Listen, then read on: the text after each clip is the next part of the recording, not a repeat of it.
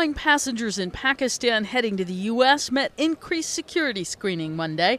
Pakistan's national airline said it was intensifying checks for U.S.-bound passengers, even though there are no direct flights. Screening was also stepped up for those flying to the U.S. from other parts of Asia and the Middle East. The U.S. requested the beefed-up procedures after a Nigerian man allegedly tried to ignite explosives on a flight to Detroit.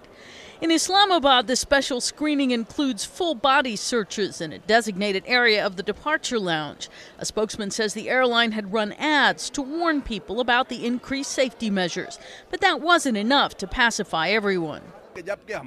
Whenever our high dignitaries travel, like ambassadors, they have to put their arms up and get body searched there.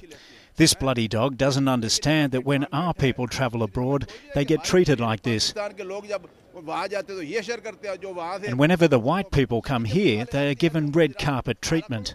Passenger Malik Mohammed Asram vented his rage at his country's own president over the increased security measures. But even in Europe, things are tightening up. Before the new year, Dutch authorities announced Schiphol Airport would start using full-body scanners to screen U.S.-bound passengers. That's where Nigerian Umar Farouk Abdul Mutala boarded his flight to Detroit. And Britain, too, said it would invest in the new high-tech equipment aimed at spotting liquids or plastic weapons that metal detectors would miss. Karen Sloan, The Associated Press.